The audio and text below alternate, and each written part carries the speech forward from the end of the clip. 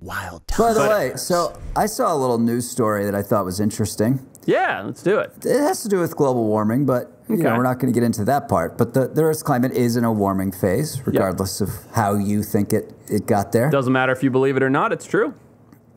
As a result, dragonflies are having less sex and reproducing less. What would you guess the reason would be? There's a very specific reason. It's too hot. Too hot. Nobody likes to have uncomfortable, hot, sweaty sex. They're too sweaty. They're just like, I feel gross. My balls smell bad. That's a good guess. I'm going to say it's because dragonfly larvae are an aquatic species that live in like stagnant bodies of water, and there's less puddles on the ground. Both good guesses, both equally good. No, the reason is that the dragonflies are very quickly, each generation is having less and less of their colors are getting less dark, right? So they're getting duller in their coloration so that because obviously black attracts more heat, right? And dark colors attract heat. Yep. And so they're getting duller in their coloration so that they are pulling in less heat. But the coloration is also what attracts the mate. Interesting. Huh, how weird is that? Very interesting. That is weird. Global warming is really many, fucking up the dragonfly. I mean, I wonder how many little things like that are going on that we don't know about. I saw another news story sort of similar to that. Did you see...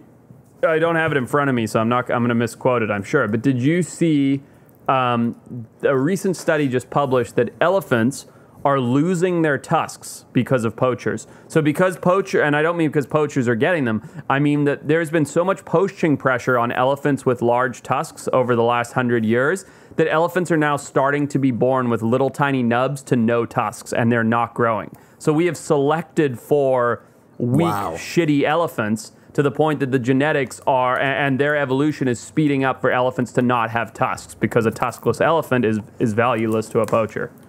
I saw that. I did see that one. That's crazy. So that's really quick evolution, right? 100 years? Yeah, I mean, it's more like selective breeding than evolution, but I feel like elephants are so smart that it's a bit of both, right? So when I say it's selective breeding, we look at a herd of elephants, we kill the one with the biggest tusks, right? Well, you know his kids aren't going to have... He's not having kids, right? So he's not passing on the big tusk genetics. But elephants are also so smart that my guess... And I haven't actually read the article, I just saw the headline, but... My guess is elephants are so smart that they're seeing that, you know, Jimbo the elephant over there with the huge tusk is being chased by all the poachers. And so they're choosing not to reproduce with him because now he's a target and their children will be targets. So it's like a bit of both. It's like selective breeding and like selective evolution. It sped up at an alarming rate. What are you smiling about over there, Pat? Yeah, he's snickering a little bit. It's not about elephants losing their tusks. Okay. No, I pulled up a list that I was going to go through later. Okay, cool. Made me laugh. The dragonfly thing is pretty fucked up because dragonflies are didn't we talk about this? They're basically one of the oldest things on the earth. No, they're the first form of flight on Earth. The first form of flight. So we're talking millions and millions of years, right? Yeah, I would say hundreds of millions, I would think. I wonder what... I'm going to look this up. And now they're getting duller. But I wonder how many things like this they've been through over that hundreds of millions of years. Like, they had to have... I mean, have they been in the same form from back then? Yeah, 300 million years ago. And they're pretty much the same as they were. Yep. Dude, that's wild. So they've obviously been through... I mean, dragonflies have been through cataclysmic events that wiped out dinosaurs, right? That wiped out... you know, almost every human on Earth, right? Stuff like that's happened.